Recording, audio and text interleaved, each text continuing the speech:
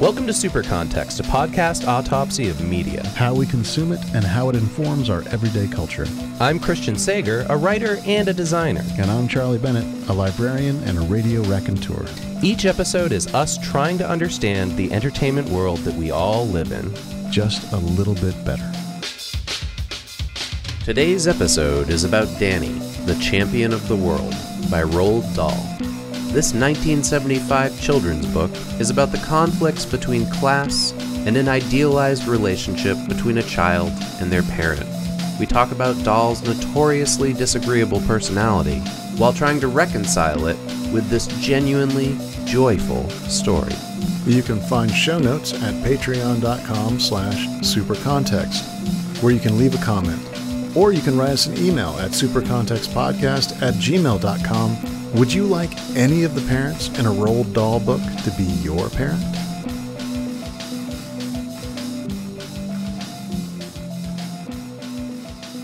So bedtime's a trip at my house, especially these days because we're reading chapter books. Yeah. Are you familiar with the difference between a picture book and a chapter book? I'm not. It sounds like you guys are dropping some psilocybin right before you read these chapter books.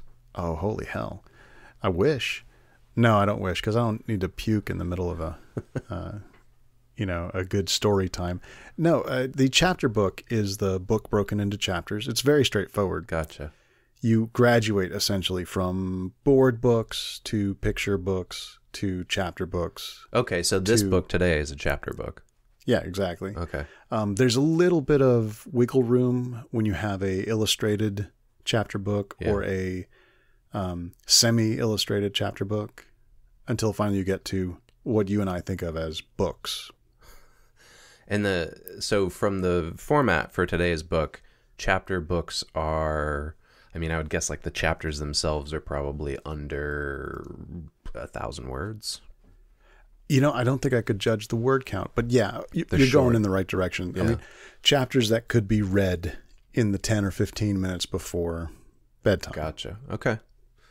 So you have read this then to one of your children before bedtime, a day at a time per chapter? Exactly. When I was young, I was crazy for Roald Dahl. And I actually have the 1973 re-release of Charlie and the Chocolate Factory in trade paperback that I read when I was a kid.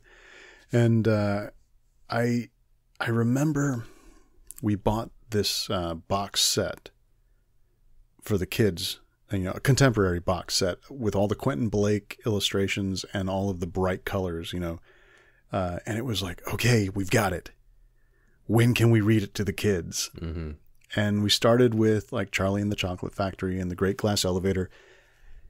And then it was time to read Danny, the Champion of the World. And I said to my wife, let's switch. You do the twins for the next few weeks, and I will put Lila Jane to bed because I want to read Danny, Champion of the World, to her. Okay. So this is a book that you were familiar with from a kid, and so you have fondness for it in that respect. And then you have an added layer of fondness on it because it's like a bonding experience with your daughter. Yeah. I read Charlie and the Chocolate Factory with my kids, and it doesn't hold up quite as much as I would like it to. Yeah. It's a little bing bang boom in the writing. Lots of exclamation points, lots of all caps sentences, lots of just, it's a little much. Is there a lot of discrepancy between the films and the book? Oh, I don't even want to get down into that particular mud pile.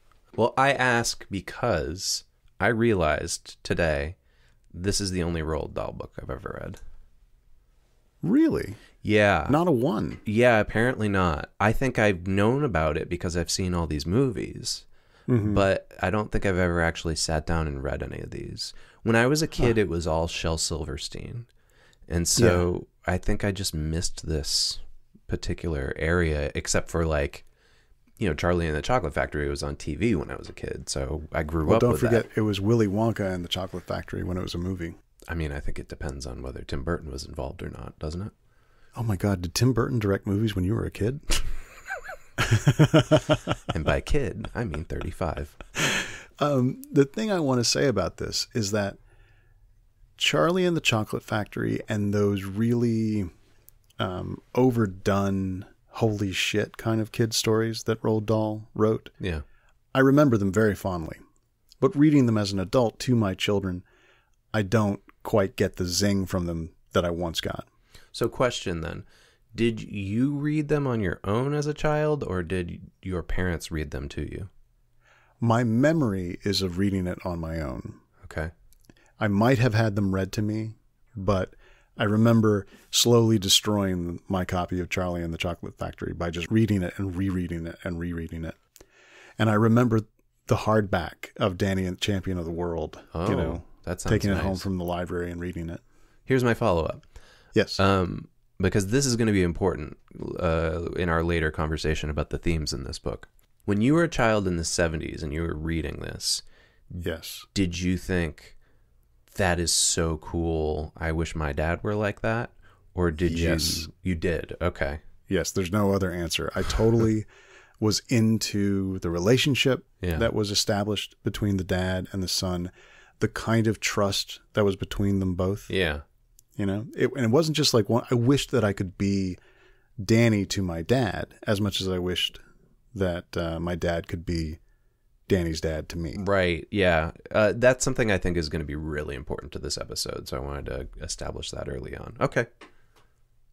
And I read this to my daughter, and I loved it even more than I remembered it.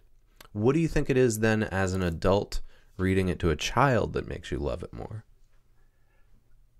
Certainly the comparison to other kids' stories, the Charlie and the Chocolate Factory style, but also there's some for real darkness in Danny, the Champion of the World. That's not like there just to make you feel scared and then saved. Like it actually looks at some real things about the world, and yet it still is a warm and comfortable story. You know what it reminded me of? You're going to laugh at this. I'm ready. It felt like a Stephen King novel. I believe you. That's totally have right. The same value system in the way that they don't like bullies. There's an implicit kind of class war thing going on. And blue-collar nobility and spastic violence from strangers. And with like a macabre dark undertone. Yeah. I'm not going to laugh. I'm totally with you. So then I think our mission in this episode is to figure out a way to talk about how this book was made by Roald Dahl and his publishers and how it was received, but then also to think about these larger themes in the sense of what did they mean for us as children, and what kind of values did they create for us that we grew up into? Yeah. And then subsequently, like, what kind of values do we hope they're instilling in the next generation? And for me in particular, looking at why does Danny, Champion of the World, somehow exceed my expectations as an adult revisiting, where other Dahl books have not. Okay. Sounds good. Let's dive into it then. So everybody, if you are unfamiliar with this book, because I didn't even realize this was one of Roald Dahl's oeuvre. This book came out in 1975. It is classified as a children's book, although Charlie has distinguished between that and chapter books for us. So I think this is a little different. If you've never read it, it's prose. It's not, there aren't pictures on every page, but I'd say there's probably like a drawing every 3 or 4 pages maybe. And they're real quick and loose, and we're going to talk about the illustrators involved as well. So let's talk about Roald Dahl. I'm sure all of our audience has at least a image of the Chocolate Factory in their head. All right, that book has made it far too far into the world. But let's talk about him from scratch, right? Roald Dahl, whose name is spelled R-O-A-L-D, Roald Dahl, D-A-H-L. He's a British writer, was a British writer. He is an immensely popular writer. He has sold over 250 million books worldwide. He was a former fighter pilot And in fact, some of his early stories are about that very thing. He became popular in the 40s with a mixture of kids' books and adult stories. And in fact, if you ever find yourself picking up Switch Bitch by Roald Dahl. I'm familiar with that one, but I know that term because I think it's been used by punk bands before. Oh, yeah, for sure. I mean, Switch Bitch, I think, came out the year after Danny, the Champion of the World. Okay. It's a collection of short stories, including the one where the woman kills somebody with a leg of lamb and then cooks it and feeds it to the police to get rid of the evidence. So it's an EC Comics story. Yeah. The story about the bet with the lighter and the finger. Oh, you've mentioned this before. Yeah. Yeah. Okay. And also a wife swapping story with a Rod Serling twist at the end. Well, let me tell you, that is going to become eerily relevant when we get to his biography later on. The point is, Roald Dahl is not just a kid's writer. He went to even darker places in adult fiction, and also memoir. His stories are known, and let's quote here, for macabre subject matter and unexpected endings. The Danny, the Champion of the World was the next book after Charlie and the Great Glass Elevator. That also came out about 10 years after Charlie and the Chocolate Factory. This was kind of the midpoint of Roald Dahl's kids' stories.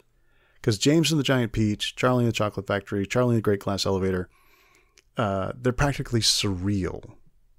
You know, they are written with a lot of verve and excitement and exclamation points and almost magic.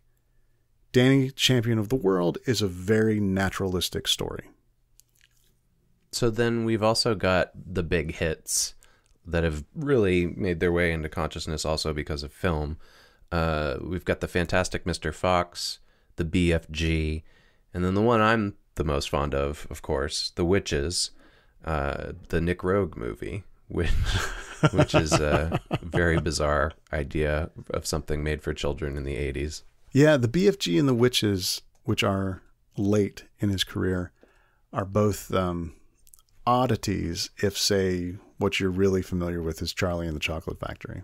And then there's like this weird shared universe thing going on too, because a lot of people got real excited about that the BFG appears in this book as a story that Danny's father tells him. Yeah, that he makes up. Yeah. And just to kind of finish off Dahl as a writer, he did write novels and short stories, but he also wrote screenplays, and he even helped write the screenplay for the original Charlie and the Chocolate Factory adaptation, Willy Wonka and the Chocolate Factory. He's an award-winning.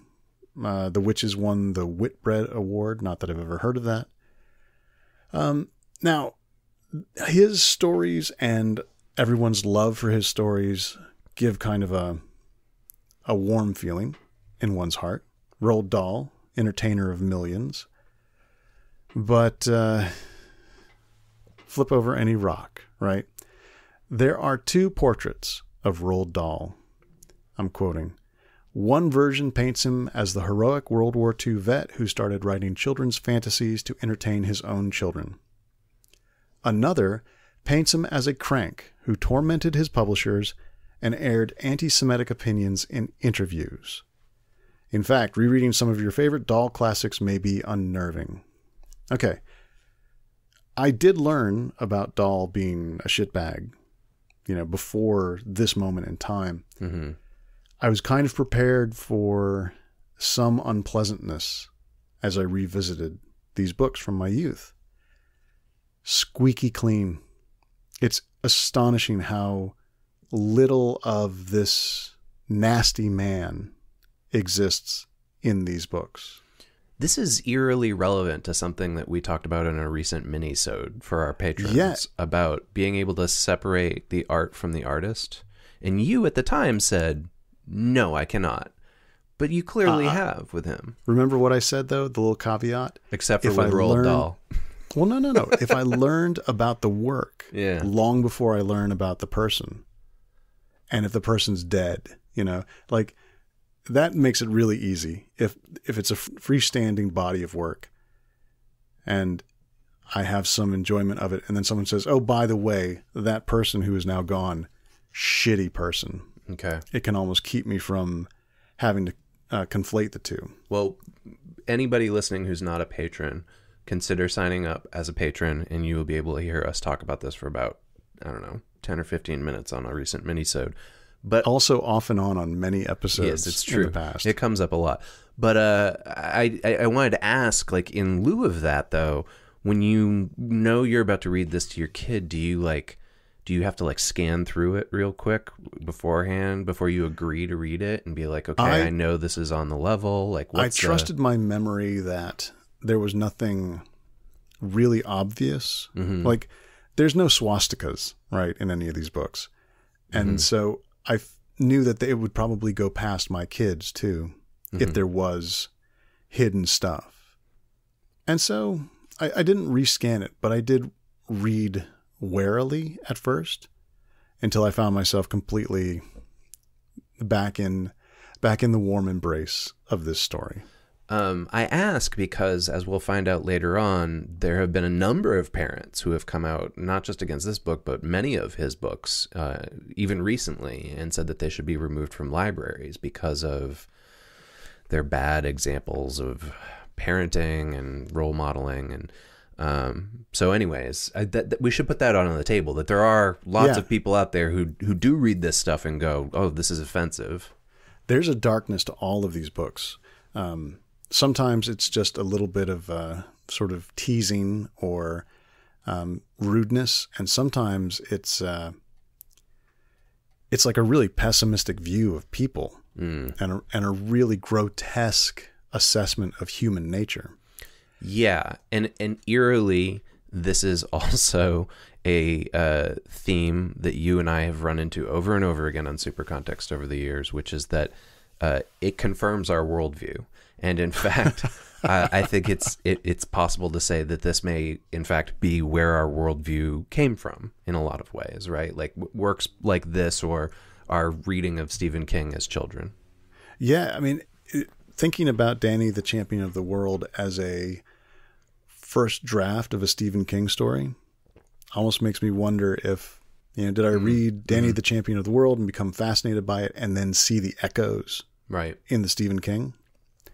Okay, let's talk about how Danny, the Champion of the World was written. And interestingly, we have to go into some serious biographical detail because some things that happened in his life seem to have been the seed for some of the stuff that happened in the book. Yeah. So in 1953, he married an actress named Patricia Neal. And here's the synchronicity weirdness of this show again, Charlie. Just today, I saw an announcement that there's a biopic coming out about Patricia Neal's life, portraying everything that we're about to talk about here. Okay. So I might not want to watch that movie. They were married. They had 5 children. Then in 1965, Neal suffered a series of strokes, and these left her paralyzed and unable to speak. This is from the official bio. Dahl worked closely with medical professionals to help with her recovery, and she learned to walk and talk again. There are other versions of that story where he is horrifically mean to his ailing wife, and we'll get into that later. Picking back up with the bio, they ultimately divorced in 1983. Dahl married Felicity Ann Crossland after that, and she was his wife until he died from leukemia at age 74 in 1990. And in those biographical details, there's again that sort of the duality. Dahl worked closely with medical professionals. There's also a story about how he helped design a valve that's used in heart surgeries. Oh, yeah? Because one of his children had heart problems. Okay. Right? But also, he was a difficult person to be around and, berated his wife while she was recovering from a stroke in order to enact some kind of tough love. And then also, he divorced Patricia Neal in 1983. He married Felicity Ann Crossland, who it turned out he'd been having a long-term affair with. Yeah, and so let's keep this in mind. When this book was written, it was after Neal's series of strokes. I don't know where it lands in terms of her regaining the ability to move and speak. But clearly there was tension between the two of them in that family as he was working on this book, which leads us to the fact that he owned a place named Whitefield Cottage, but he called it Gypsy House. And the reason why is because he bought a gypsy caravan that he actually installed in the garden. This is coming out of the research here. Charlie has a great note in here, which is that we should acknowledge the fact that the word gypsy is a slur and a stereotype. We're talking about Romani people here. So the proper way to refer to this is that Dahl acquired what is referred to as a traditional Romanical vardo. A vardo is one of these horse-drawn wagons. They're built by British Romani people and used as homes. Yeah. So in 1954, the year after he got married, he bought a house. He called the house Gypsy House because of this gypsy caravan.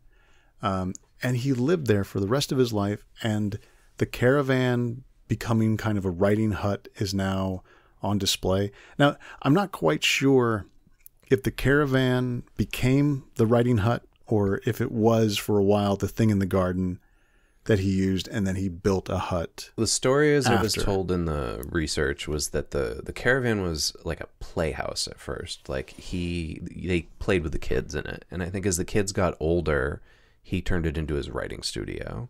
And I think you're right though, in that then that wasn't enough. And then he had like a hut made or something like that. Probably as the billions of dollars started rolling in from all these books and movies, he was like, yeah, I don't need to be in this tiny little wagon anymore.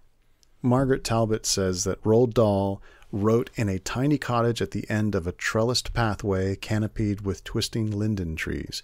He called it the writing hut, and since Dahl was nearly 6'6", he must have inhabited it like a giant in an elf's house. So this is all important because in Danny, Champion of the World, the main characters live in a caravan exactly like the one that was in his backyard. Yeah. A caravan behind a garage. Yeah. They basically ran a gas station and lived in this caravan behind it. Now, Dahl's writing process is quite evident when you look at these the preserved writing hut or what was going on in the caravan. I'm going to quote from Talbot some more. Dahl was a strangely sympathetic adult who shared a preoccupation with candy, a clinical fascination with the body, and a love of ingenious, self-devised schemes.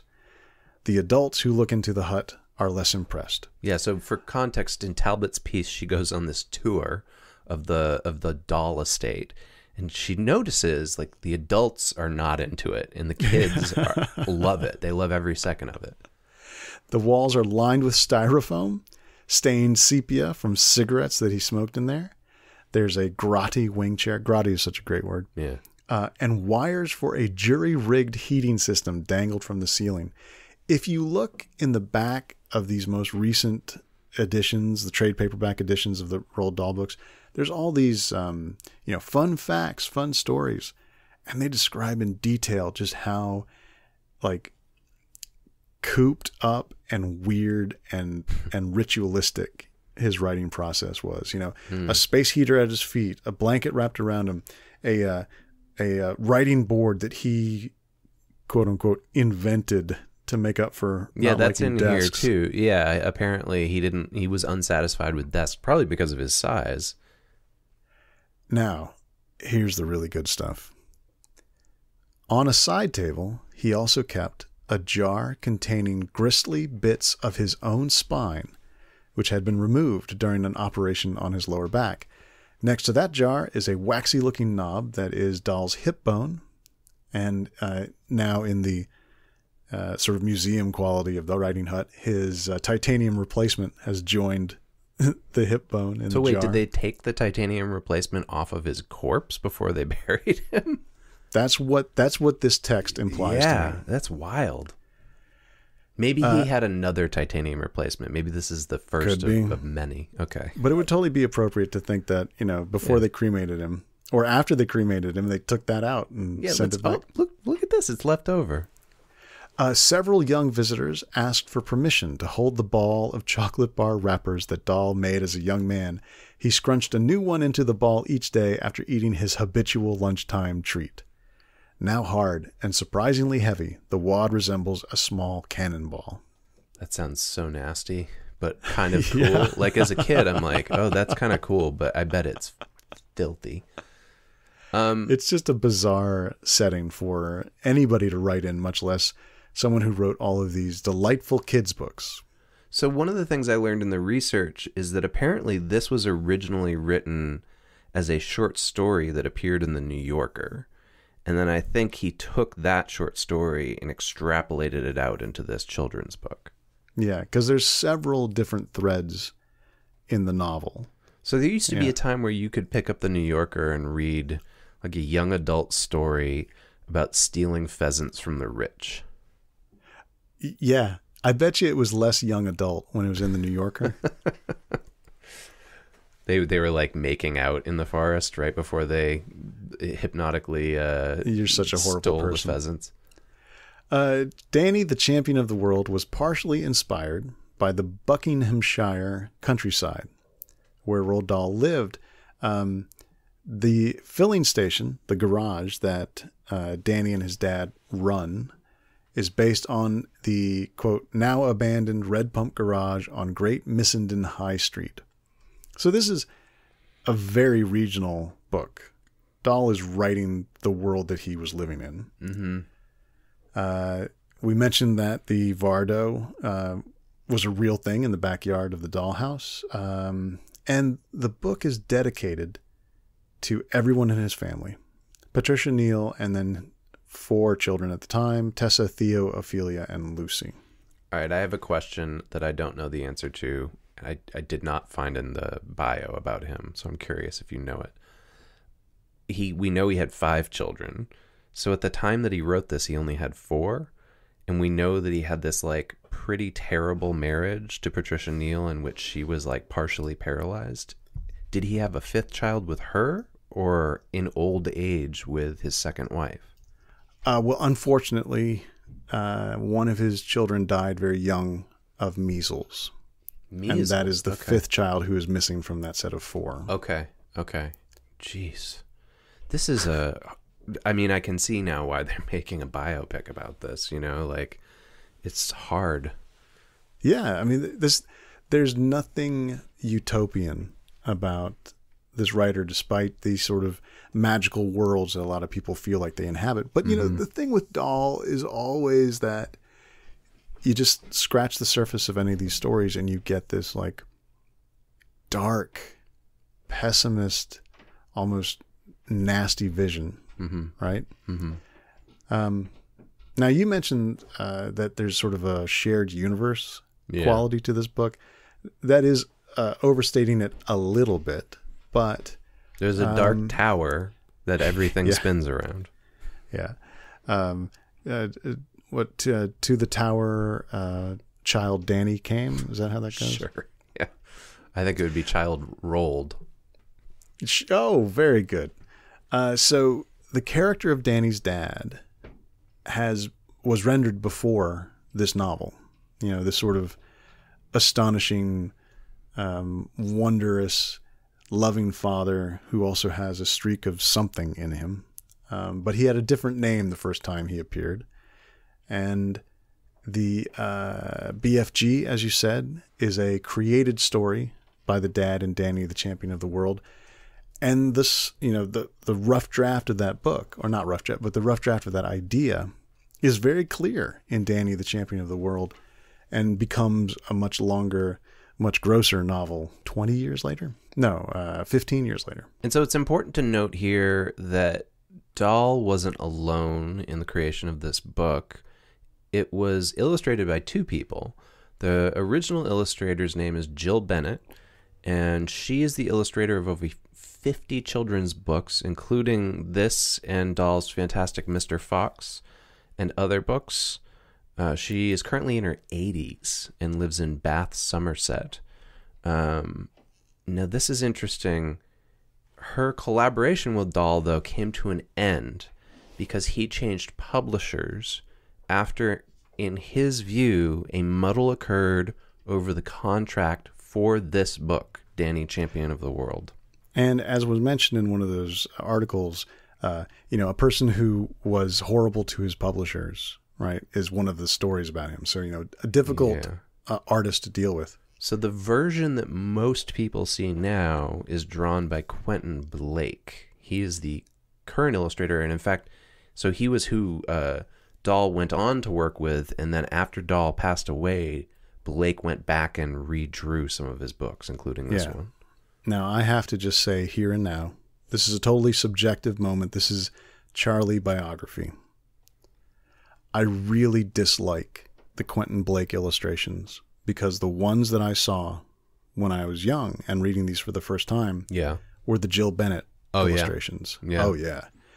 And I feel a sense of loss that the editions you can get now are all Quentin Blake illustrations. Mm-hmm.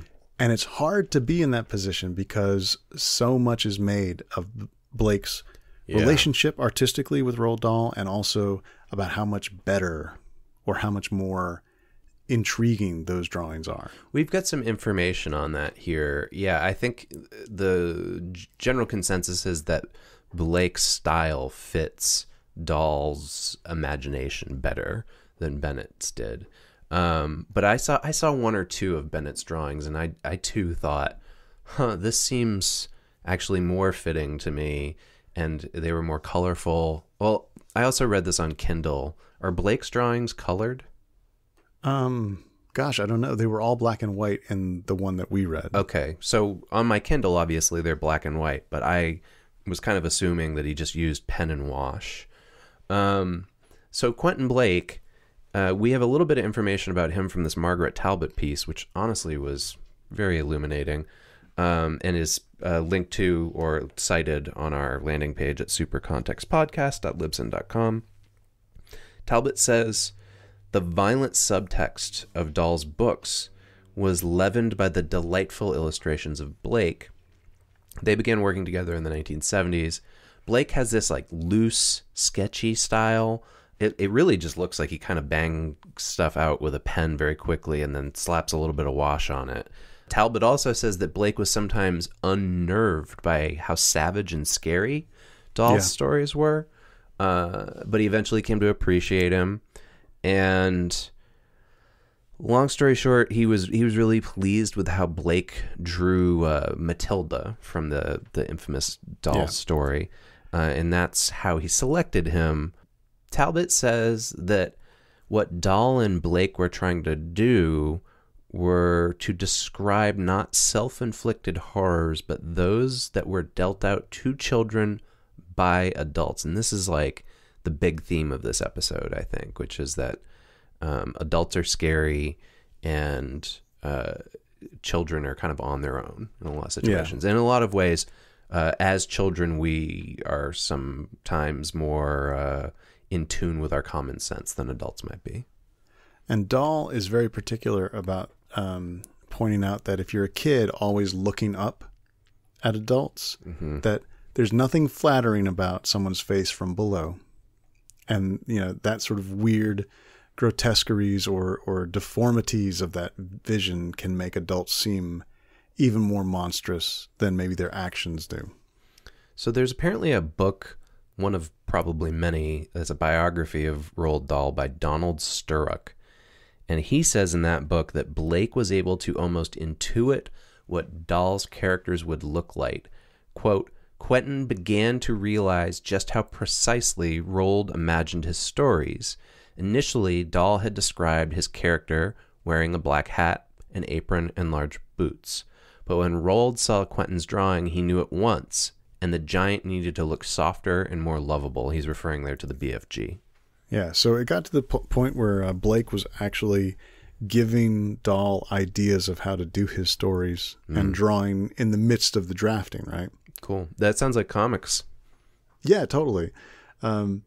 It's also, it's weird. There's Jill Bennett's style is very sort of elegant, and Blake's style, being all sort of spiky and weird, allowed him to do things like make a magnifying glass that highlights some detail from the description of, say, a bit of food caught in Mr. Twit's beard. We're just sort of casually referencing all of these stories. There is no need to feel lost if you don't know the details of all these stories. Dahl wrote stuff about adults either dying and abandoning children or being awful to them in their guardianship. And the kids were saved by magic, outside kindness, or their own cunning. So there's an interesting little story here about Dahl and Blake and their relationship and how they work together with publishers. Apparently when they were working on the book, The BFG, Dahl found out that Blake had only submitted 12 illustrations for the book. Then he found out the whole thing was because the publisher was only willing to pay him £300 for illustrating the entire book. And he was like, this is ludicrous. Of course he only gave you 12 pictures. He said, quote, "This is cheese pairing to the ultimate degree. It is an insult to my book." So Blake was subsequently offered a better deal. He started all over again, and he wrote an illustration for every 24 chapters in that book. But all of this was pulled at the last minute. So despite the setbacks, there was this advantage that the pair were able to look at the book anew, and they had this relationship that crystallized during the work on the BFG. And this, I think, is what led to them working together on more stuff, and then Blake going back and kind of becoming synonymous with Dahl's work. There's even the detail of the titles of Dahl books now are Quentin Blake's handwriting, sort of a scrawl. And Quentin Blake told Sturrock, that we've been quoting, "My belief is that if you collaborate with the book with the words, then you collaborate with the author." Okay. So in a lot of ways, this book is also by Quentin Blake. I mean, you could read this and not see the illustrations and it would be fine. But even on a Kindle, for me, it was quintessentially part of the reading experience. Yeah, and retroactively too. Because this one, Danny the Champion of the World, is the last one that Dahl did with Jill Bennett.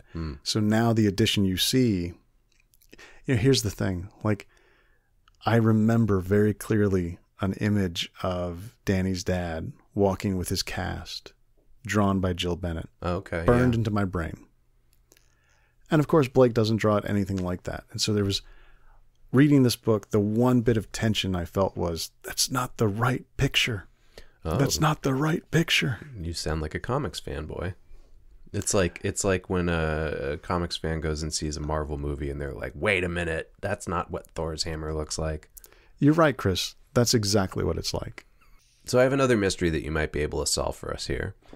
Recall that apparently Bennett's working relationship with Dahl stopped after a disagreement over how this book was handled by the publisher. What we don't know from that quote is which publisher it was. I've got a list here of 3 publishers that have worked on this book. One of them is the American publisher, one of them is the British publisher, and then one of them is the current British publisher. So the first is Alfred A. Knopf Incorporated. They're an American publishing house that was founded in 1915. They were acquired by Random House in 1960, and then Random House was subsequently acquired by Bertelsmann in 1998. It's the grand super context story of every time we do a book, that everything is owned by the big 5 in publishing. Alfred A. Knopf distinguishes itself within that big umbrella corporation by being known for paying close attention to design and typography. A lot of Chip Kids books were for Alfred Knopf. So the original publisher who did the edition that I remember, whose illustrations, which has the illustrations of Jill Bennett, was Jonathan Cape. Okay, so that's our next one.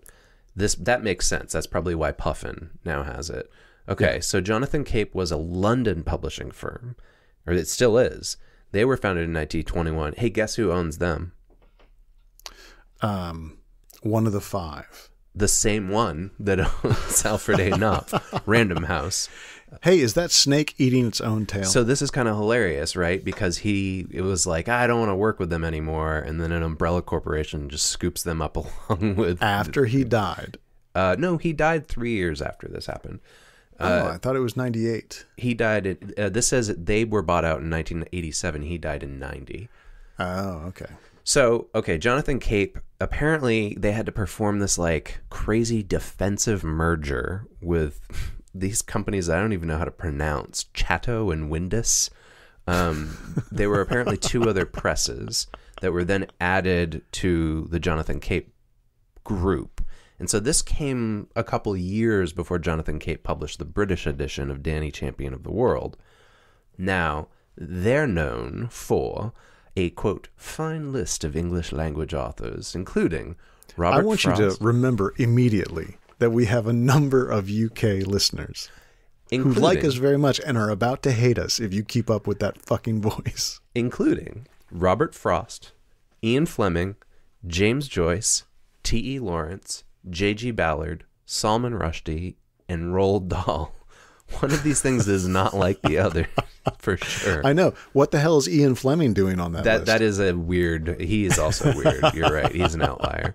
But it's... in fact, I think Jonathan Cape might have been the publisher for the Ballard book that we covered as well, Charlie. I think I remember them coming up in that episode, too. At least one of the publishers. So right. So apparently Cape is the publishing house that he had this fallout with, and they were the ones who hired Bennett. So now I guess in just the UK, maybe in Europe as well, Puffin Books handles the distribution. Do you know who owns Puffin Books, Charlie? Is it Random House? Yeah, Random House. All of these companies are owned by the same company now. Bertelsmann and Pearson. Right. Okay.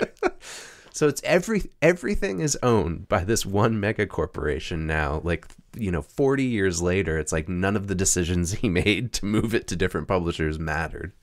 So this is a perfect moment. This 5 corporations moment is the time to talk about the story of this book. Normally, we don't do very much content analysis. In fact, sometimes we just breeze right by what actually happens in these narratives that we're talking about. Yeah. But we need to lay this down now because there are some important things to talk about in terms of themes. Okay. So Danny is a young boy who has a almost insulated relationship with his dad, who he loves dearly and who loves him dearly back. Danny's mom died long before we enter the story.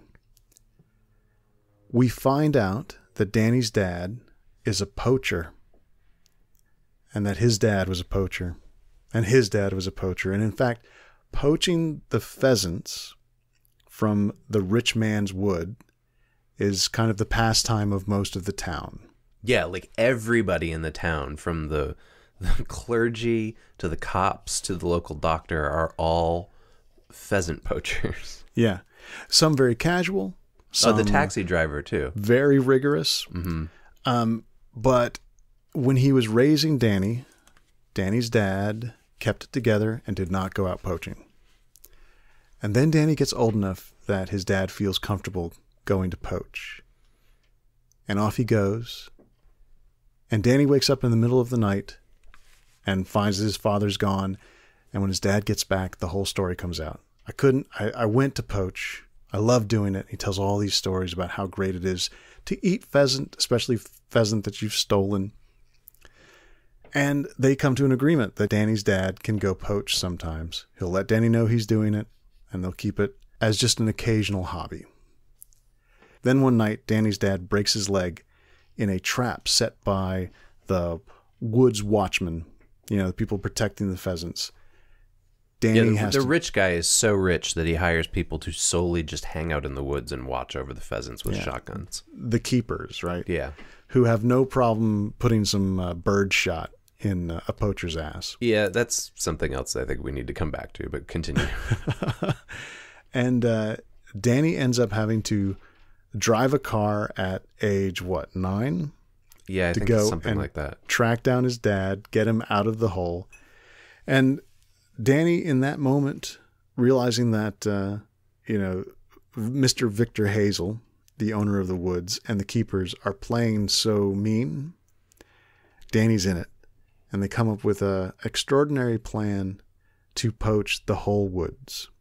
And I don't want to ruin any more of this book for anybody. Well, there's one really important thing that I feel like you're leaving out, though, which is that this is a story about class war, and that Danny and his father are extremely poor.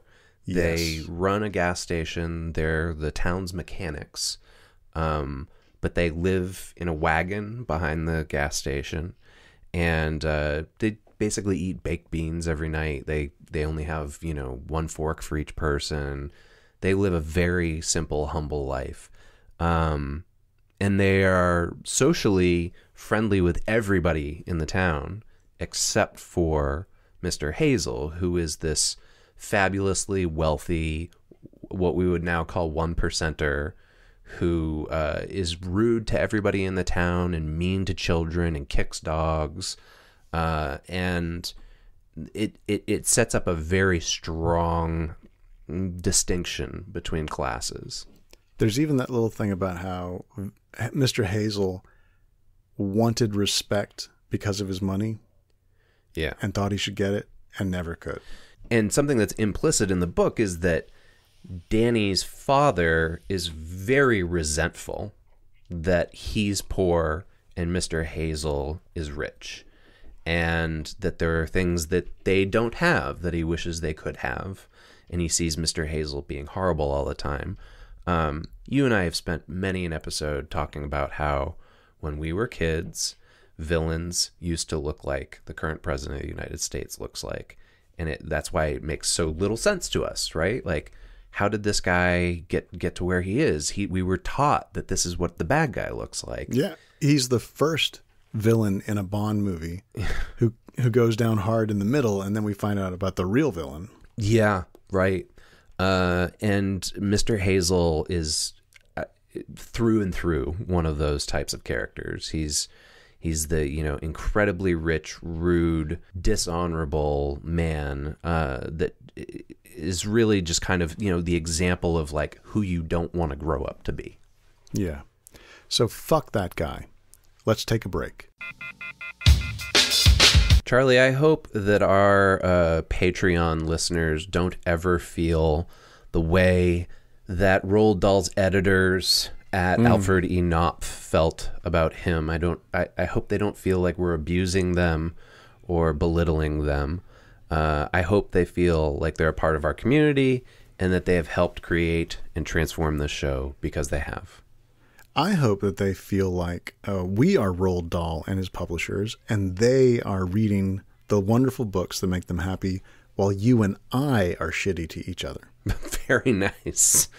Well, either way, our Patreon support helps us do things like pay for hosting fees, cover our expenses for media artifacts that are researched in every episode, and update our recording setup for better production. We're looking ahead and hoping to expand support and do things like get transcripts made, create an internship, and even pay for travel to record in person. Charlie came up with an amazing idea. I would like us to record an episode in a caravan behind Roald Dahl's house. But what that also means is that you get rewards as a patron. And those rewards include things like access to outtakes and blooper reels, bi-weekly bonus mini episodes, and a monthly Super King Context episode, which is an entire shadow podcast that we do only about Stephen King adaptations. You could also choose topics, ask us questions to answer in mini episodes, or sponsor a live ad read on the show. We appreciate all of our Patreon supporters, and we like to give them stuff back.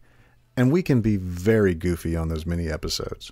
Something that everyone gets, unless they say, no, please don't do that, is a thank you for being a Patreon supporter. And we do that right here and now. Let us thank our newest patron, Phil, no last name. Thank you also to Alex Laird, Ambrose Allen, Amit Doshi, Bennett Callahan, Beth Barnett, Billy Whitehouse, Brian Chovanich, and Caroline Zoids. Oh, you hit that kind of hard. I think I've been pronouncing it wrong for the last month or two. Okay. Thank you also to Chris Marlton, Cliff Landis. I have to stop for a moment. When has mispronouncing a name ever given you a moment of unrest? Let's see. It's going to come up in about 17 more names.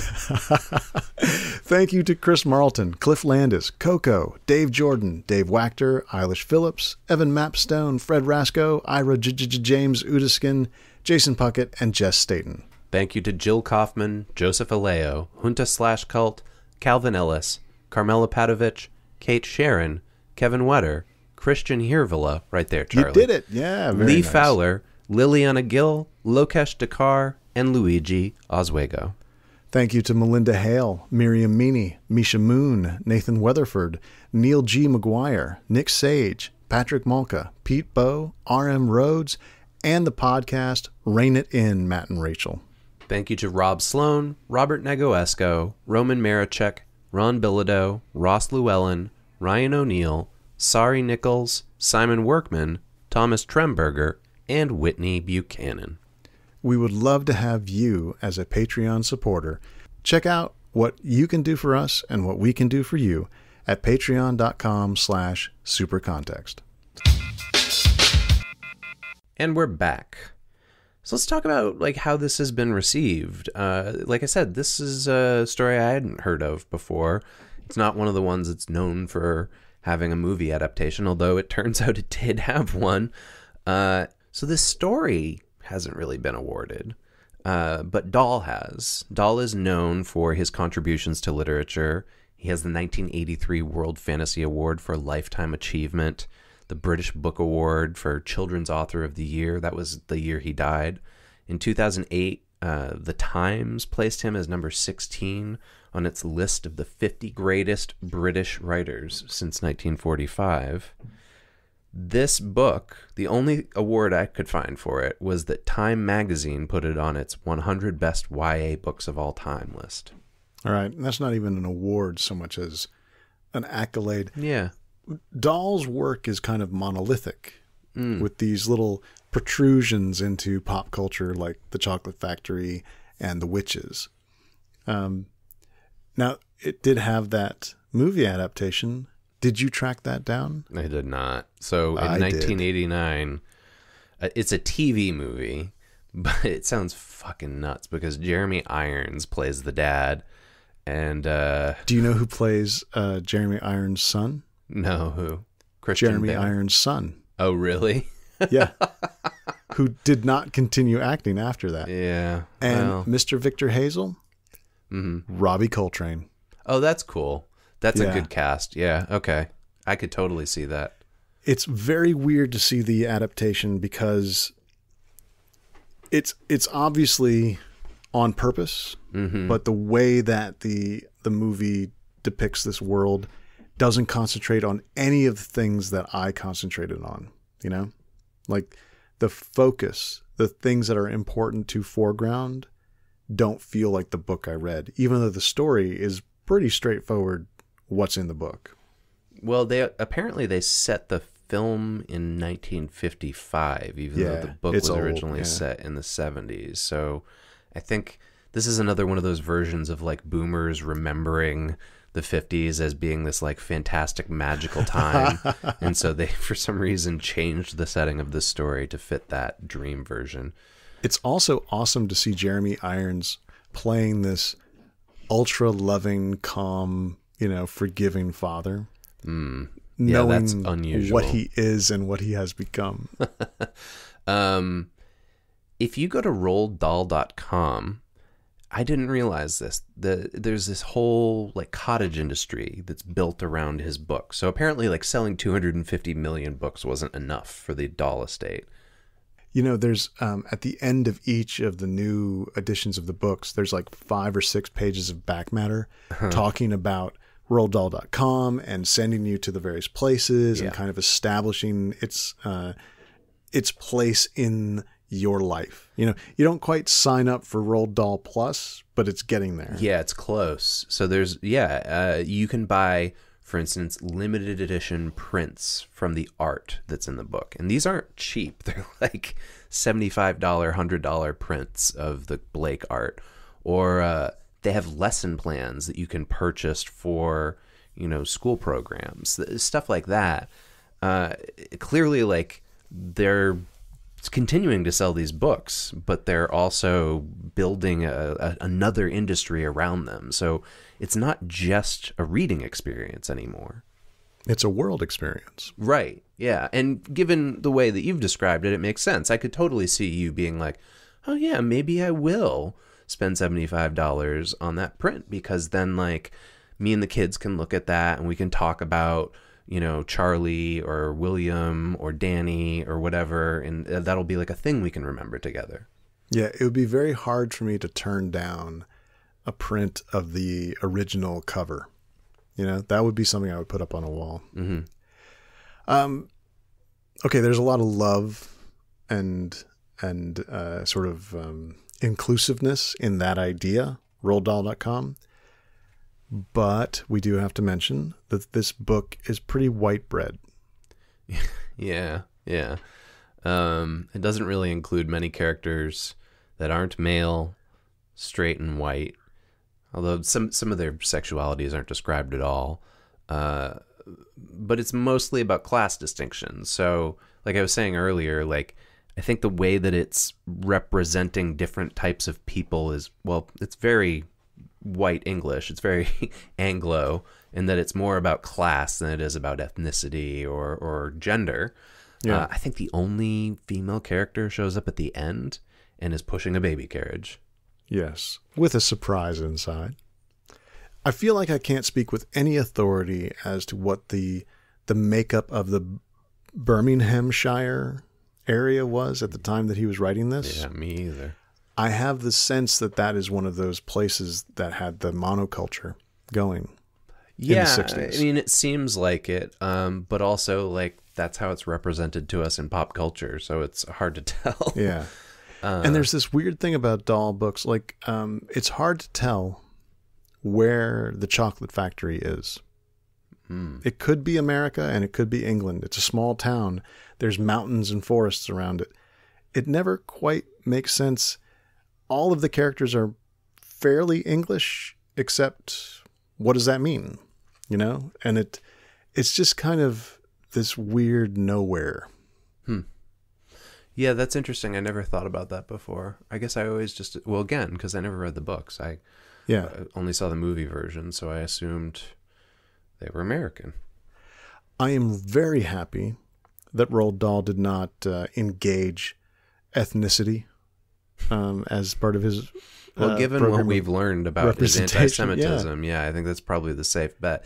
I will say this, like, there's all these descriptions of him being kind of like a horrible, nasty man with a little bit of a racist streak and sexist streak. A lot of a racist streak. And yet he seems conscious enough to know not to include any of that in the content of his books. So there's something, like, despite the fact that those were maybe his everyday beliefs, he knew that they weren't acceptable. It's obvious that he knows that this is for a mass market. So in these stories, like, one could make the argument, well, they never describe the ethnicity of such and such characters, so, you don't know if there are people who aren't white. You can imagine them however you want, except these books are filled with illustrations. Well, yeah. So it's weird kind of omission that leads to, like, what you referred to earlier, monoculture, just the assumption, like, well, yeah, everybody's like us until they're not. Now, the reason that I bring that up right now is, thinking about representation, but also thinking again about what my experience was of approaching this book with a little timidity, knowing as an adult that Dahl has said shit like, there's a trait in the Jewish character that does provoke animosity. I mean, there's always a reason why anti-anything crops up anywhere. Even a stinker like Hitler didn't just pick on them for no reason. Holy fuck, right? Mm-hmm. And yet, it doesn't seem to exist in the book. And part of the reason it doesn't exist in the book is because there's no real engagement with those ideas in the books.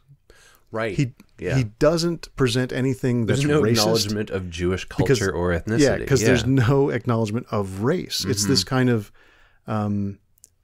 insulated, a blank almost. And so I also feel pretty comfortable reading a story like this to my daughter, knowing that we make a point to engage ideas of race and other cultures generally. Yeah, and so what this does engage is this idea, which I think you and I probably grew up with to a certain extent, which is like, oh, well, you can't possibly be racist if you don't see color, right? Like there's no, if you don't acknowledge that people are different, then there's no racism. We're all the same here. Yeah. Now, what he does engage with in this book, which was extraordinary to me when I did read it and sparked more than a few conversations with my daughter, is class resentment and the violence, authoritarian violence, state-sponsored violence, essentially. There's some weird stuff in this, man, that I would think would be real tough to explain to a kid, like why it's okay to steal from people. Yeah, and why it's okay to hit students across the face. I think it's just on the hand in this, isn't it? Is it? Okay. Yeah, the ruler on the use hand. Yeah. Oh, so yeah, that's okay then. That's okay. Hey, I got hit on the hand and on the ass. It wasn't okay then either. Yeah, no, it's not. It's never been okay. Let's talk about what Mary Ness wrote in Tor about this book. So in larger context, she says, behind that is another darker story of class resentment and fury. Danny's father is a highly intelligent man who has memorized extensive information about animals and birds. We don't know why, but something stopped him from getting a further education, a higher education. Yeah, there's a whole section where Danny says, like, if my father were able to, he would have been able to, be some, like, fantastic naturalist or something like that. Yeah. The magic of this book, and by that I mean the thing that is almost unreal, is how compartmentalized Danny's dad's anger is, how compartmentalized his resentment is, and how he does not infect his son at all with any of the things that he wishes were different. His regrets are almost completely smoothed over by the life he makes with his son. Interesting. Okay. Let's keep that in mind as we go on, because I don't know if I agree with that. I definitely felt like there was like a tension throughout the book that got greater as you got closer to the end, of Danny being like, wait a minute, is my father a bad person? And then he'd be like, no, I love my father. How could he possibly be a bad person? Wow, my father and the clergy and the doctor and the cop are all doing this thing that I've been told is a bad thing. You're totally right that there is that kind of, is my dad breaking the law? Is it all right to break the law? But Danny's dad is not making a hostile environment because of what he's dealing with. And he's obviously dealing with a lot because he's a very poor man who doesn't seem to have been given opportunities that he would have been able to handle, who lost his wife, and who is harassed by the rich man down the road long before any of this poaching thing happens. Well, there's supposed to be a long history of it between the families, but yeah. I would also say that Danny's dad kind of goes Breaking Bad at a point in this book where he's there's like... that one moment, yeah. He's like reckless, and he's like, the kid is continually being like, am I safe? Am I safe? I don't feel safe right now, but my dad keeps telling me I'm safe. And that is like a huge red flag. Yes, absolutely. In the story. But the life that they've, in the narrative of the book, but the life that they've built is almost idyllic up until we start dealing with the events of the novel. I don't agree. I think that you've got like a real romanticized version of this. Yeah. Huh. I think your love for this book and the experience of this book is romanticizing that. But I can see why. Yeah. But I think that you're actually adding some of your own experiences to the qualities of what is presented by Dahl. Yeah, I could be. Yeah. Well, let's continue on with the themes and see what other people have to say about it. So Victor Hazel, roaring snob, we've sort of detailed that the villain of this story, the antagonist, is the worst that there could be.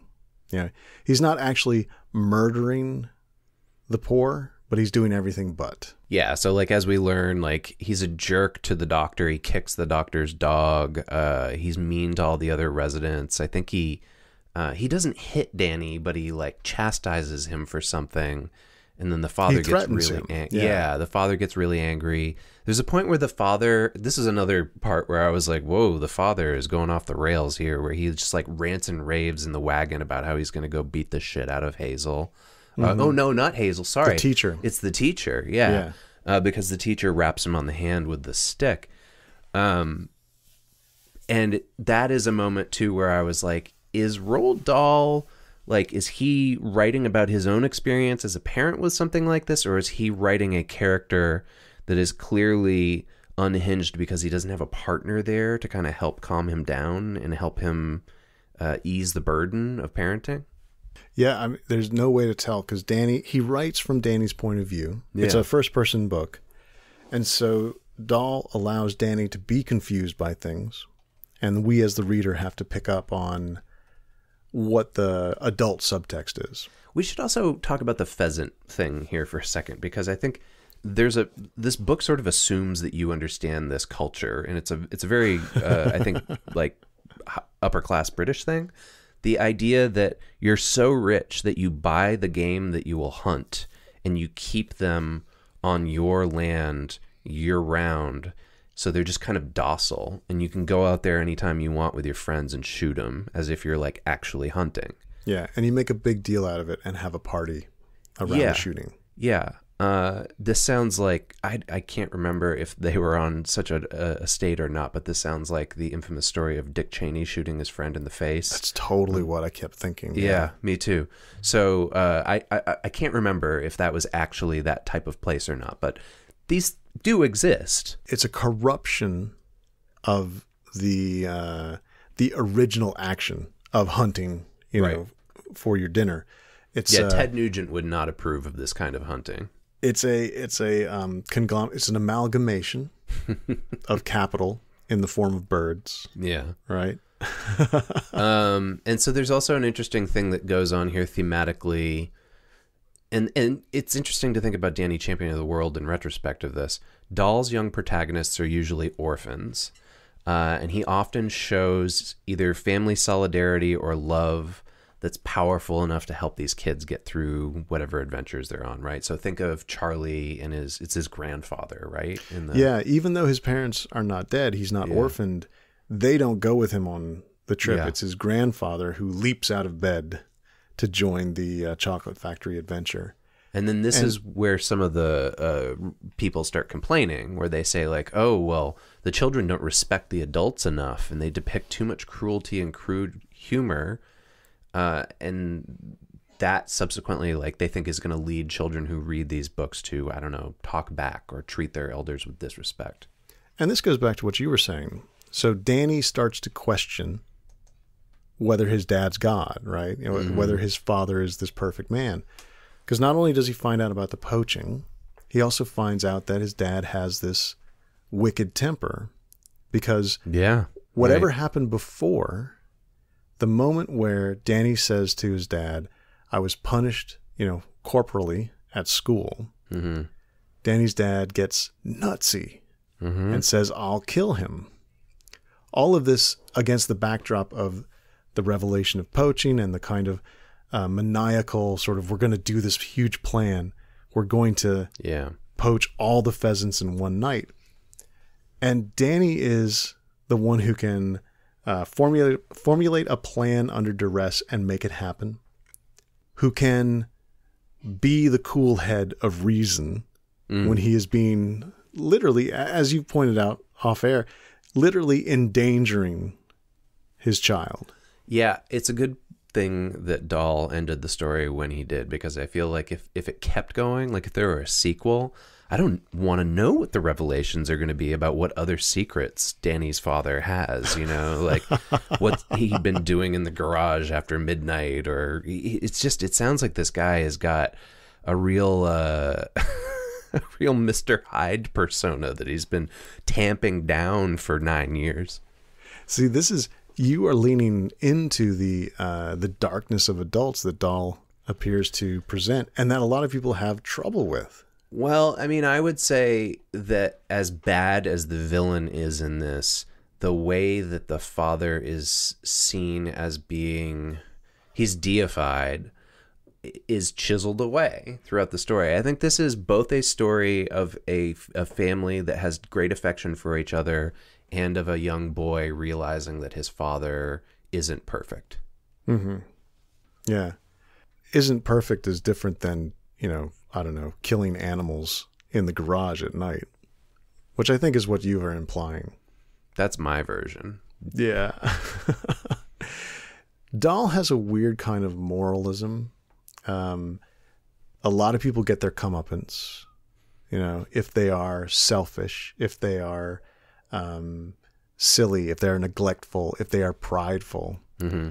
Sometimes that comeuppance is death and vicious, but then sometimes that comeuppance is just humiliation.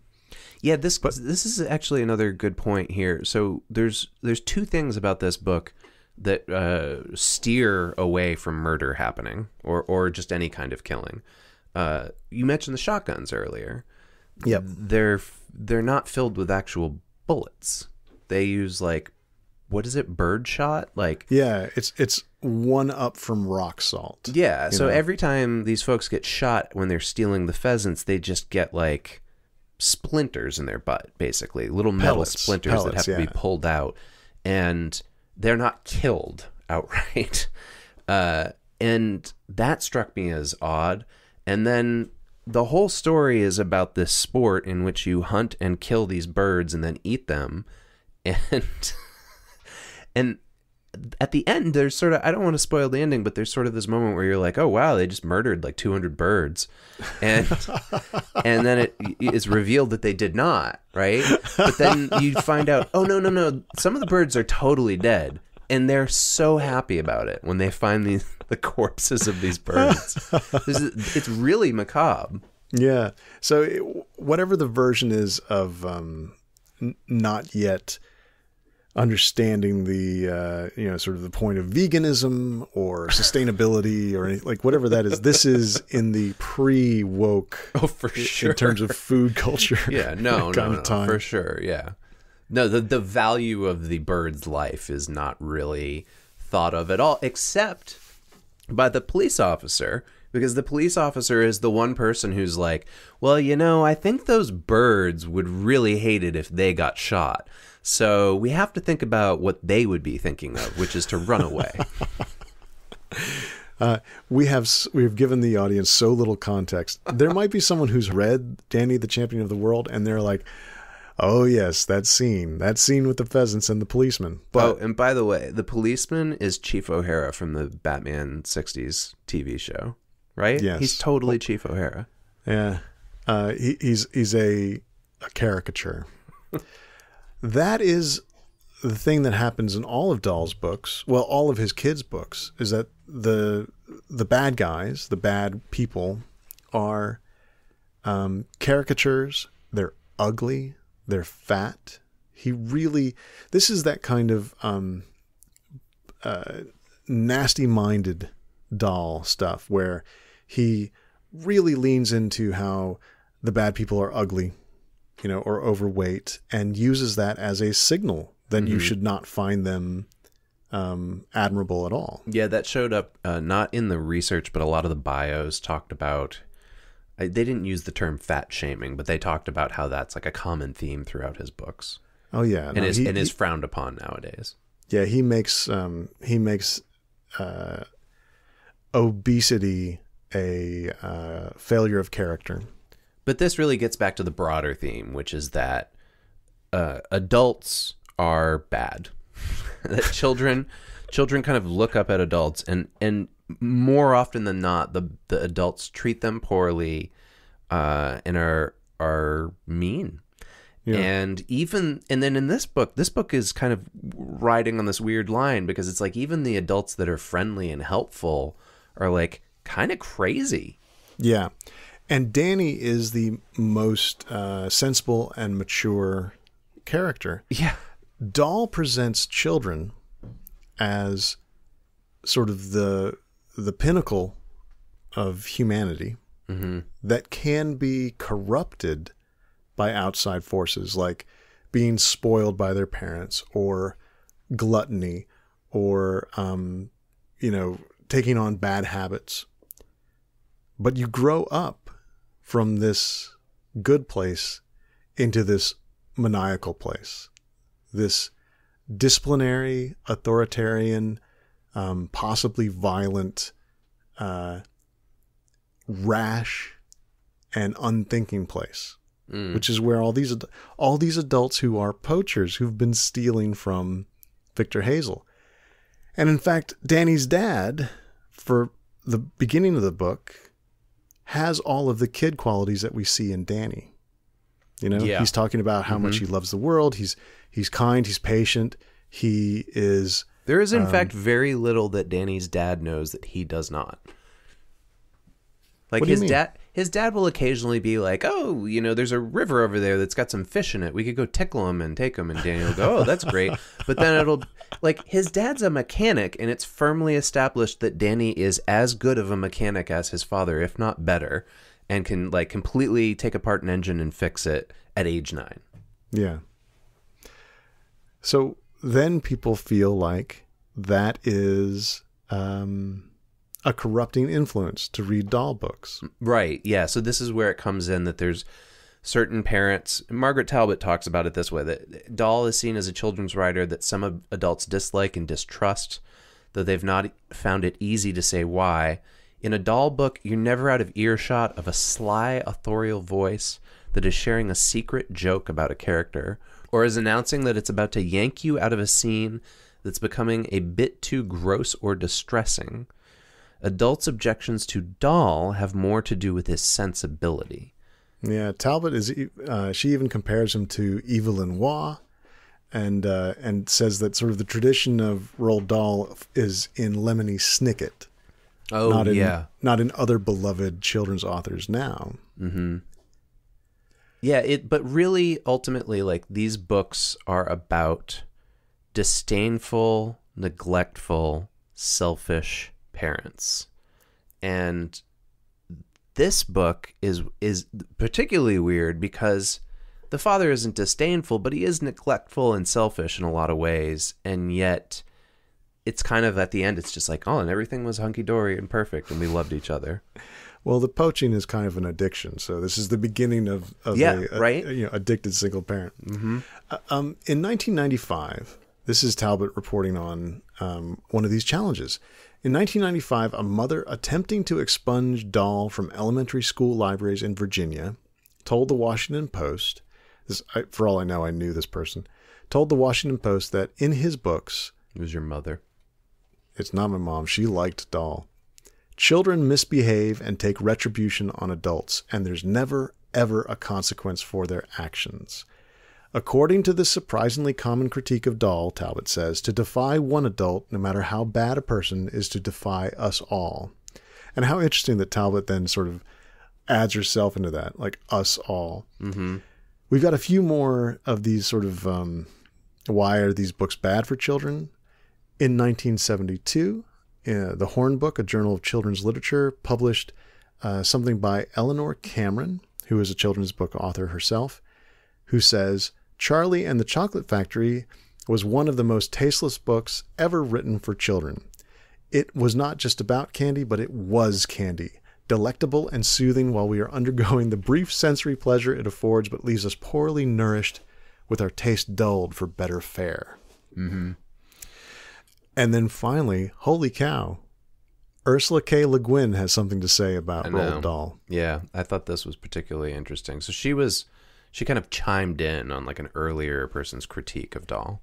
In fact, it was Cameron who you were just referring to. But Le Guin said she admitted that children between 8 and 11 seemed to be fascinated by Dahl's books. Indeed, one of her own children, she regretted to say, used to finish Charlie and then start right over again from the beginning. Sounds like the way you just described it. For sure. She was like one possessed while reading it, and for a while after reading, she was, for a usually amiable child, quite nasty. The books, Le Guin concluded, provide a genuine escape experience, a tiny psychological fugue, very like that provided by comic books. Oh, that one gets us both, Chris. Damn, girl. I think if Ursula Le Guin were still alive today, and also I imagine that quote is quite dated, she would have a very different take on both comic books and children's stories like this. Dahl is such an interesting character. We've already said this, but it bears repeating. His books are beloved by many people, but they are also easy targets for people who think that they are presenting bad ideas in a eminently consumable way. In fact, in the 80s, The Witches, published in 1983, was criticized for being a misogynistic text. Mm-hmm. Well, I mean, that's not all that surprising, is it? Well, the idea that the text is misogynistic is a little surprising, but the idea that Dahl was misogynistic is not surprising at all. Yeah, this is another moment where I wonder, like, your absolute joy and love for these books seems to be making it hard for you to process when other people are criticizing them, no matter who it is. I don't know. You don't see how The Witches could be misogynistic. I think you're a quite prudish person, and it's really bringing it out of you right now. You're like that woman in Virginia. Okay, cool. Well, we'll let the audience decide then. But however, in 1985, a critic called The Witches, quote, "This is a bit much. A dangerous publication which bore a striking similarity to the misogynistic 15th century witch-hunting text, the Malleus Maleficarum," which I am familiar with, which I believe translates to Hammer of Witches. It's really bizarre to me that all of these critiques don't really seem to be borne out by the books themselves. I understand that I sound like a gleeful defender of everything Dahlish, but I don't remember them being packages of nastiness that got to me, Mm-hmm. And I don't find them that way reading them now. And you don't trust all of these voices that are showing up in the research here. Well, I recognize that Dahl himself is exactly this. Yeah. Like he is a difficult person who certainly was not the whimsical, jolly person that some of those little details of his writing hut seem to imply. Mm-hmm. He was a difficult person who was, as we've already said, anti-Semitic and appears to have been quite cruel to people in his life. But the books don't seem to have that streak unless you're looking for them. That doesn't sound like a good defense at all. I mean, really? I'm sort of falling into a place now of being like, well, I've never felt that way before, so I don't know if I can believe it. I mean, I haven't read Charlie and the Chocolate Factory, but I've seen the movie like a gazillion times, so it might be a little different. But Willy Wonka's an asshole. Like, he's presented, at the end, you're supposed to be like, oh, this is so magical. You get to hang out with this magical dude and eat all this chocolate. But he's a jerk. He's horrible to everybody, both in the movie, the for good sure. protagonist and the spoiled children. And that's part of what makes it so much fun as an adult now, is to go back and look at the, Gene Wilder going like, I say good day to you, sir, that stuff. Yeah. But yeah. like, I don't, it's kind of eerie to me to watch you try to come up with all of these justifications for it. Justifications for what you saw in a movie adaptation of a book. I read this book. There's a lot of stuff in this book that's weird, man. And you're very much just kind of smiling it off and being like, no, it's okay because I love it and I'm having a good experience with my kid. Wow. Okay. Let's continue into this very particular anti-Dahlism that you found.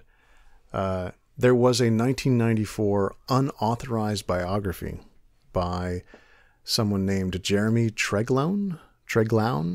Yeah, so this is at least the second biography we've heard about in this episode.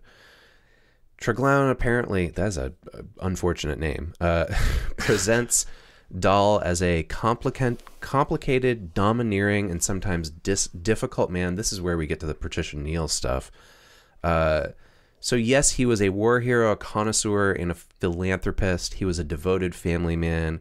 He confronted a appalling succession of tragedies in his life, but he was also a fantasist, an anti-Semite, a bully, and a self-publicizing troublemaker. Here's the details about the Patricia Neal stuff, which I suspect the biopic we were talking about will highlight. She suffered this stroke that we mentioned. She was 39 when it happened, and he adopted a, quote, cruel to be kind strategy in which he bullied, goaded, and sometimes humiliated her into acting again.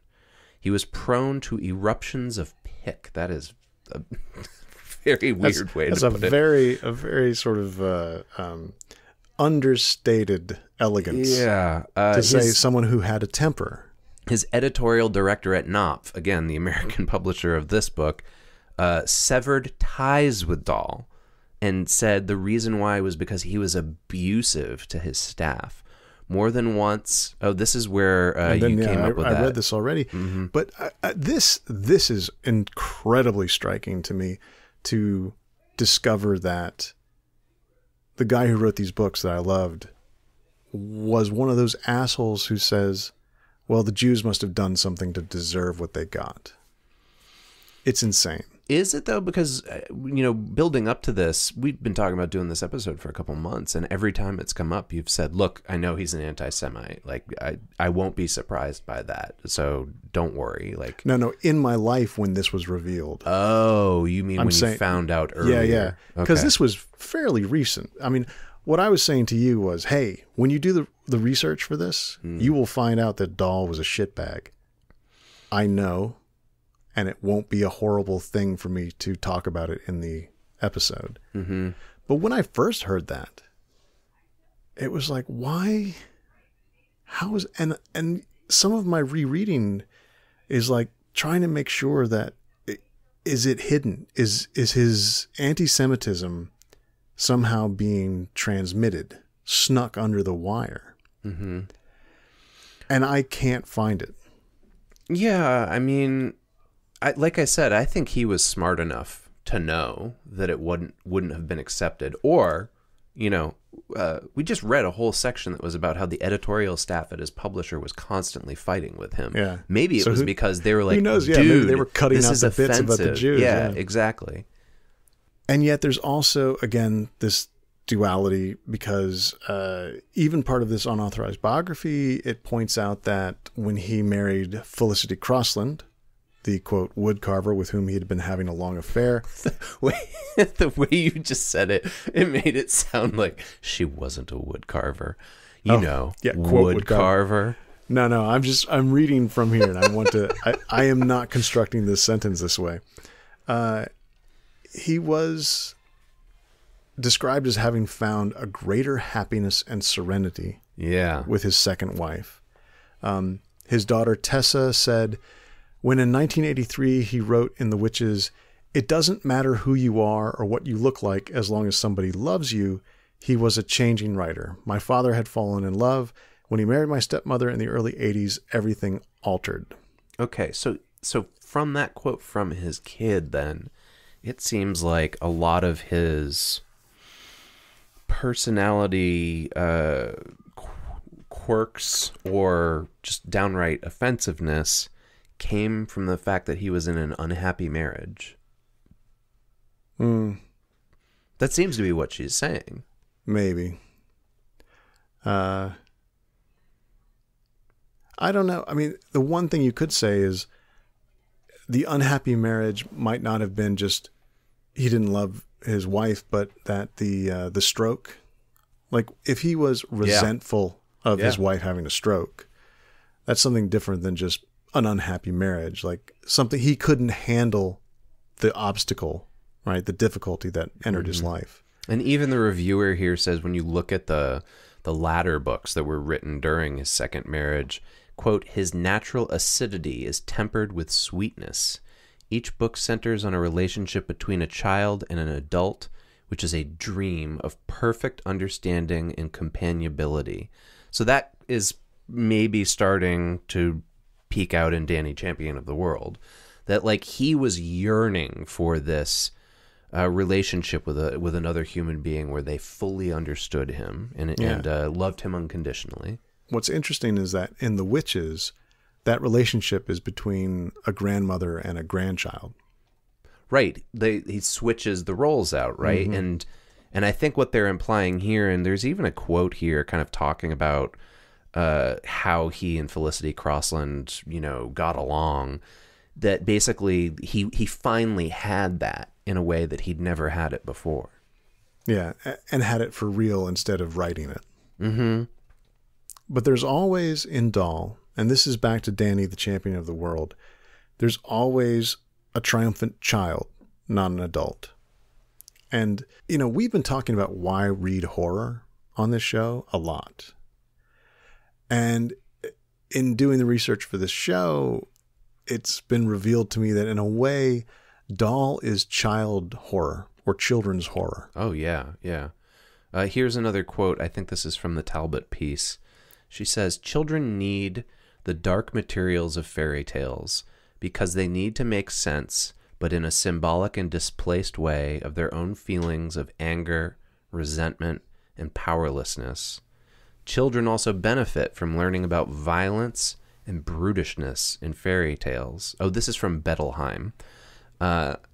It counters the, quote, widespread refusal to let children know that the source of much that goes wrong in our life is due to our natures, the propensity of all men for acting aggressively, asocially, and selfishly.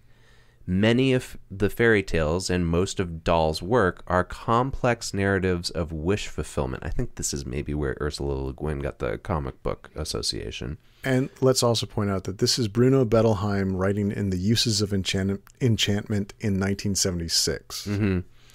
But again, so he says, the idea here is that these stories teach the reader, ostensibly children, that a struggle against severe difficulties in life is unavoidable. So no matter what, you're gonna encounter these struggles. It's an intrinsic part of human experience. But if you don't shy away and steadfastly meet unexpected and often unjust hardships, you will master all obstacles and at the end emerge victorious. That strikes me, Chris, as almost like a philosophically pessimistic attitude. Bettelheim's quote here? Yeah, that you just... if one does not shy away, but meets unexpected and unjust hardships, one masters all obstacles and at the end emerges victorious, feels this like is the difference between you and life me. Is bad and you have to handle it. I know that you romantic versus cynic thing again. Yeah, I know that you like to get your digs in on me. No, this is not me getting a dig in. I read that and I was like, Bettelheim, I think you're putting a little bit too much faith in the idea that we can overcome any hardship as long as we just stand up in front of it. Right. I just want to point out that the thing you're saying about my gleeful enjoyment of what is in this book, which seems to be like excusing someone writing a dysfunctional relationship. Or excusing someone who is honoring a parent who is a bad parent. I think that comes from this sort of polar opposite viewpoint that you and I occasionally reveal to each other. Yeah, so actually let's take a second and examine this, because before you said that, I wanted to stop and look at this quote again, okay? Let's review. So Bettelheim is saying that all of life is about us eventually running into hardship that we don't deserve, but that it's okay as long as we learn to stand up against it and we will emerge victorious. Yeah. If you can handle it, yeah, you will continue. Do you believe that's true? No. Neither do I. Well, now I don't know where we're going to go with this. I think that you have two competing narratives of your own that are so overwhelmingly positive that it would be extremely difficult for you to reconcile them with the somewhat negative stuff that's in the research here. Both your own as a kid, gleefully reading this book, enjoying it, and imagining, I think, from what you're saying, the kind of relationship Danny has with his father, with your own father or another adult figure. Yeah. I mean, despite your disagreement with it, to me, this is a idealized parental relationship. Yeah. And that leads to my idea of what I think your second positive narrative is, which is, now that I'm a parent, I can form this idealized parental relationship with my child in the way that I did not have when I was a child. Except Talbot is able to articulate my terrible fear about what you just said. Okay, go ahead. In a perfect way. And to bring us back to Dahl, I've never read this quote from him, but when I did read it for the prep for this episode, it hit me really fucking hard.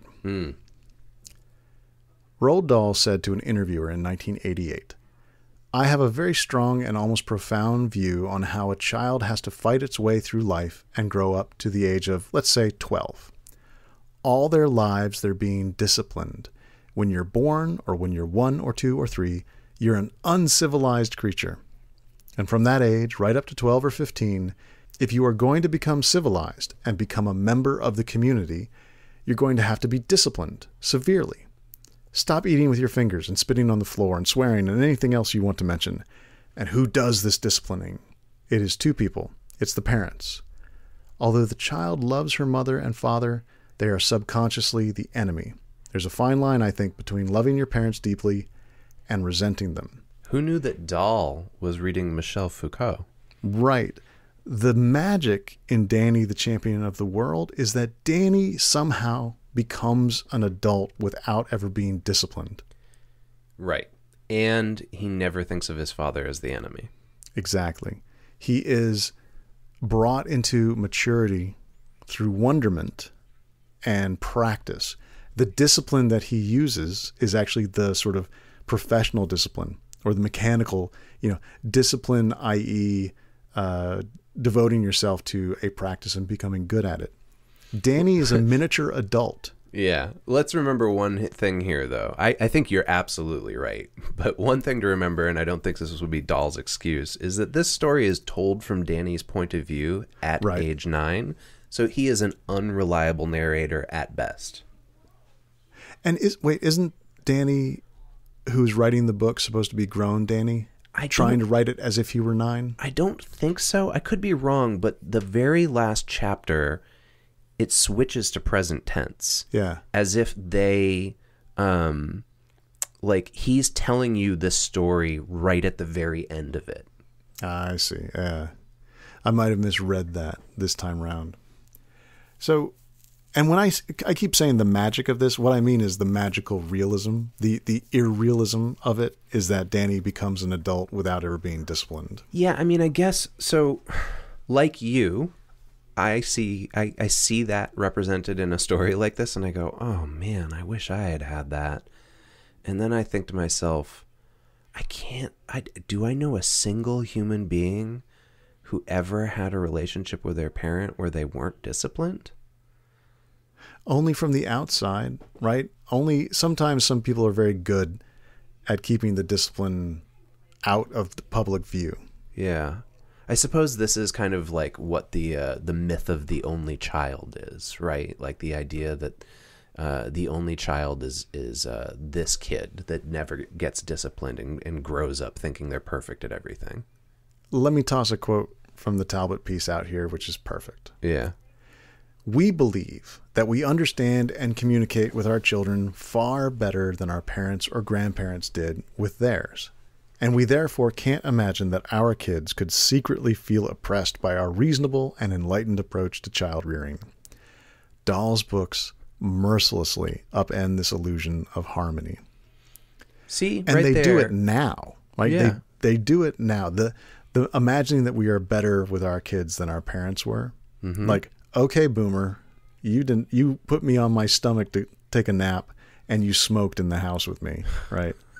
But does that make you feel better about your relationship with your own parents? The No. idea that everybody feels this way? Fuck no, man. No, I know I blew it in many ways, but it wasn't like I was getting the full, Danny's dad treatment and I threw it away. Yeah. Yeah. Well, I can't speak to that because I wasn't there, and Buck isn't here to defend himself. So let's go back to the Mary Ness piece, which appeared on Tor.com, actually. And Ness seems to really kind of zone in on the relationship between Danny and his father as being the real important theme here, and says the real story is the relationship between Danny and his father. Danny knows poaching is wrong, both legally and morally, even leaving the question of hunting aside, and that it's very dangerous because the local landowners will shoot poachers first and ask questions later. But in Danny's eyes, his father is the most wonderful, marvelous man on earth, so why wouldn't anyone want to help him? And yet this masks a potentially dangerous emotional dependency on both sides. I think they mean both sides of the parent-child relationship. Apart from customers, the father and son seem to have few other social contacts. Danny has friends at school, but he never brings them by. He says that he would rather just hang out with his father. We catch glimpses of just how much his father misses his wife. Danny, who never knew her, does not have the same sense of loss, but he slowly grasps it through his father's story. This then adds a layer of guilt and loss that binds the two closer together. I would be worried, except that they really do seem to be having fun, and Danny knows that his father loves him. So this is, if you bring to Danny, the champion of the world, a sense that a kid might fool themselves into thinking that I would rather hang out with my father, instead of my dad has sort of trapped me in this life where I can't connect to other kids. If you believe that Danny is an unreliable narrator because he's a kid, then it can be very creepy. Mm. And there can be like this underside, this darkness behind it. But Dahl seems to present children as the ones who know themselves and are completely authentic. Yeah. So you take Danny at face value. I didn't have very many friends, but that was fine because I would rather spend every day with my dad than with anybody else. Then you can have that kind of idealized sense. I'm sorry, I'm laughing because I don't know about you, but when I was working in academia and all of the boomers were trying to understand the millennials that we were teaching, what they would say is, you wouldn't believe it, but these people are actually friends with their parents. Oh my God, I didn't have this experience. That's amazing. You heard the term helicopter parents, though, right? Of course. Yeah. But they would tell us, you have to be ready because, after you administer a test, the first person they're going to call after they take the test is their mom, because they're going to want to ask their mom how they should feel. So it's almost like Danny, champion of the world, is predicting boomer fear of millennials. Let's let Mary sort of finish this off, because she has a very subjective but incisive summing up of the book and the experience of reading the book.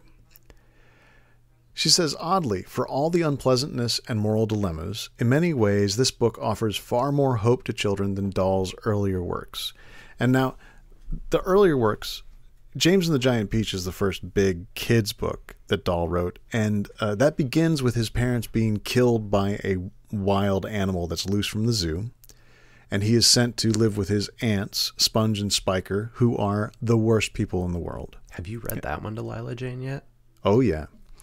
And they torment him and torment him until some magic comes along, the giant peach grows, and then it rolls over them and kills them. And that's just the start of the book. I remember just a couple of years ago when she was terrified that bears were going to break into your house. There are no bears in James and the Giant Peach. There are men who live in the clouds. Peaches that murder your family and boars.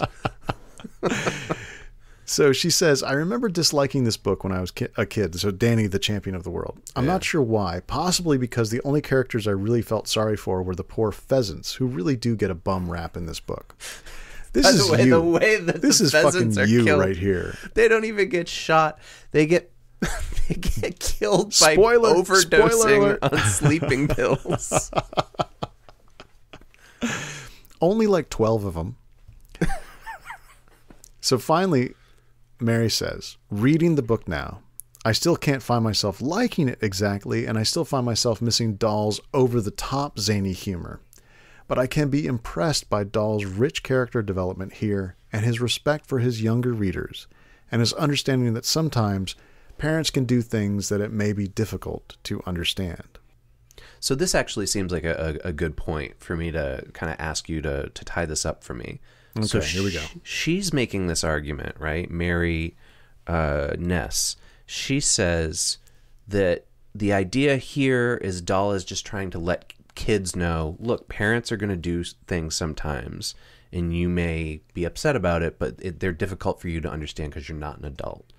Whereas the other article seems to be arguing, no, like you as a child are inherently at war with your parents. And like, no matter what, they are constantly oppressing you and disciplining you to teach you how to be a civilized member of society. Right. So which one do you think is true, or do you think they're both true? I think the book, Danny, the Champion of the World, is this inversion of becoming an adult. The child, who is sort of the saint in a way, the perfect human, is growing up and is given a chance to recognize that adulthood is not the absence of ambiguity or anger or moral grayness, but instead that becoming an adult is when you are allowed to indulge these things, and that being a child is when you are restricted and you must be the sensible, mature one.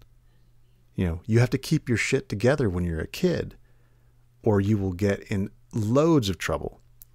But when you become an adult, then you're able to do so many more things, maybe things that you shouldn't be doing. You've been listening to Super Context, a podcast autopsy of media. How it's made and how it informs our everyday culture. Our theme music is Human Factor by Mile Marker. And right now you're listening to Drive Fast by 3 Chain Links. Show notes and all our past episodes are available at supercontextpodcast.libsyn.com. You can email the show at supercontextpodcast@gmail.com to tell us what you like, what you don't like, and to suggest topics for future shows. And I'm available on Twitter as @Christian Sager. And I'm there @Bennett Radio. 2 N's, 2 T's.